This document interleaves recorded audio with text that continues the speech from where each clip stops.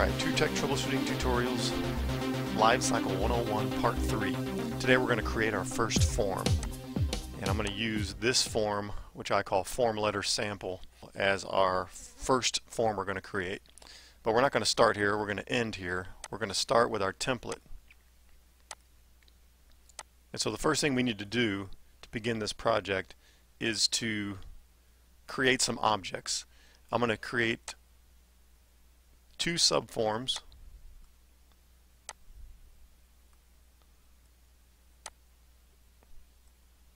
That's going to be my header and my footer objects. And I'm going to grab 4 text fields. And as I do all this, I'm going to rename these things. So I'm going to call them subform header, SF for subform footer, and then I'm going to organize them in the hierarchy as they're organized on the sheet of paper. And I'll call this TXT client. TXT stands for text, address,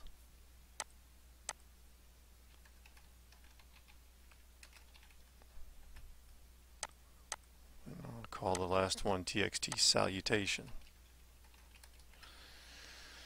Okay.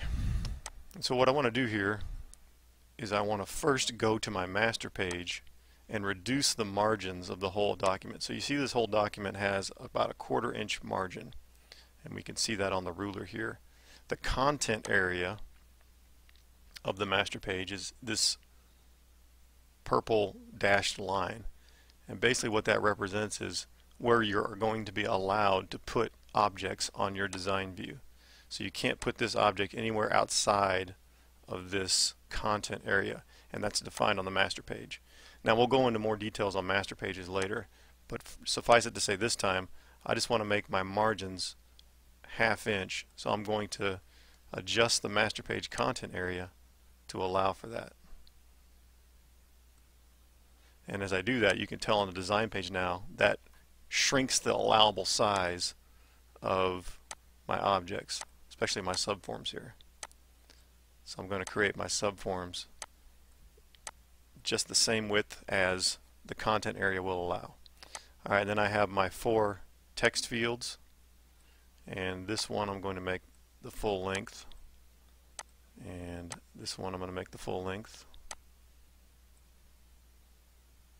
and also a little bit bigger, and then this one I'm going to drag down into this subform down here, salutation. Okay, so that's step one. We just have our objects sit here. Now I also want to talk about some other objects we're going to use. We're going to use an image object for a logo at the top. So I'm going to drag that image and I'm going to place it inside the subform called subform header. And of course I'm going to immediately change the name to IMG logo just to keep up with my naming convention. So now this object, IMG logo, doesn't have any defined file associated with it. And in order to do that, I'm going to click on the file button there, and then go find my image. And so here's a bunch of images I've got, and I'm going to use my TrueTech Troubleshooting logo here. And it's set to scale proportionally, and I'm going to scale it up a little bit.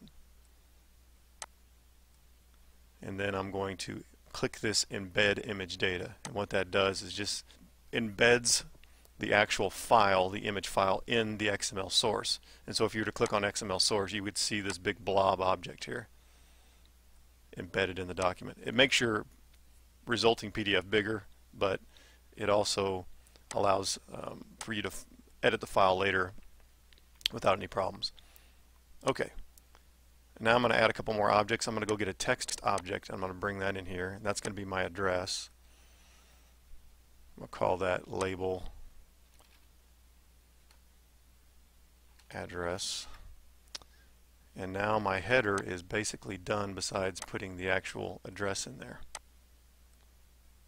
I'm going to make that 12 left justified centered. And now I can put in my text. I want to make this bold, so I'm going to go back to my font tab and make that bold. Alright, there we go. Shrink that down a little bit. Alright, and now this field right here is going to be where I put in my client name. And I called that client. But I also want to give the end user an idea of what this is for. So I'm going to drag another text object here, call this label client, and then make this exactly the same size as the height of this text object. And in there I'm going to enter in the information to give instructions to the end user. Alright, now here's one key thing I want to do with this. I don't want this to print out on any of my final form letters that I might be creating with this form. So I'm going to change this to visible screen only. So it's only visible to the person filling out the form, and once they print it.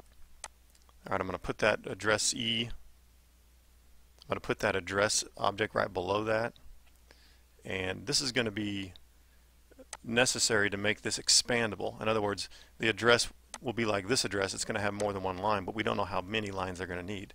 So we need to click on that and allow for multiple lines. And then we need to go to the Layout tab and say Expand to Fit. Now right now we don't have a flowed form. We're going to change that in a minute. But suffice it to say that we want this to expand to fit. We want this to get bigger as the user needs it to get bigger. And the same is true for this paragraph object. We want this to be expanding to fit and allow multiple lines too, because we don't know how much they're going to type in all of this. Okay, then in the bottom subform, as we move this up, we also want to have a signature field so they can sign the form. Put that here, and we're going to remove the caption because we want the caption to be editable, and we're going to have to create our own text field to make that editable. And I don't like the underlined. I rather have a border on the bottom. And the difference is sometimes if somebody uses an image for their signature, it will cover up the underline, and I don't like the way that looks. Also, we're going to need another text field for this caption now, the editable caption. Make that as big as the signature field, reduce the size a little bit, and we'll call this txt title. And we'll call this txt signature. Sorry, the salutation should go here. And we're going to put in a default value of sincerely, comma, and then the person can change that if they like later on. We're going to leave that field small. We're not going to make that expand to fit, and we're not going to make that allow multiple lines because we don't need any more than just a couple of words there.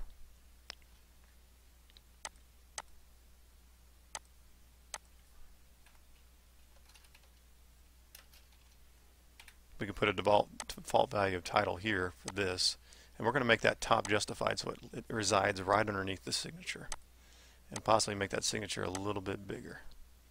Alright, there we are. Now we want to have an endorsement field as well. That's down here. So we'll call this txt endorse. This is for anybody who actually types the thing out to put their initials. Alright, we'll make that centered. And we're going to give this a left indent of 0.1. We're going to give all these objects a left indent of 0.1. Alright, now in this paragraph, to kind of give just a feel for what it's going to look like when somebody starts typing, I'm going to go ahead and put in some dummy text. We're going to top justify that, Arial 10, just like everything else. Here we're going to say address here,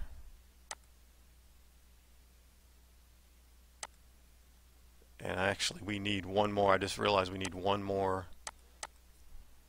We need one more text field. Client name, that's for their name. We're going to top justify that so it's right underneath the client name, and we're going to add one more text field right in between here, between address and paragraph, and we're going to call that dear.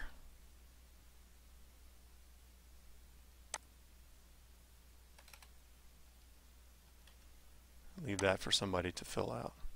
Now it's kind of scrunched up everything together, so I'm going to start moving things down. Make that as big as the whole width, and then bottom justify it. Okay, so we have the basic hierarchy of our form done. We have a header subform, a footer subform, and then we have 5 objects here that represent all the different things we want to do in this form. Now the big question on everybody's mind at this point is how to make this flowed, how to make this flow and grow as we preview. And that's going to be the topic of the next part of the video. But for now we have this set, we have everything, we have the building blocks of our form here, and I'm going to save this as form letter sample. I'm going to call this form letter sample 2 so I don't overwrite my other one that's already done. I save that and I'm finished. So move on to the next video, part 4, which will talk about how to make this document a flow document and what that really means. Alright, we'll see you next time.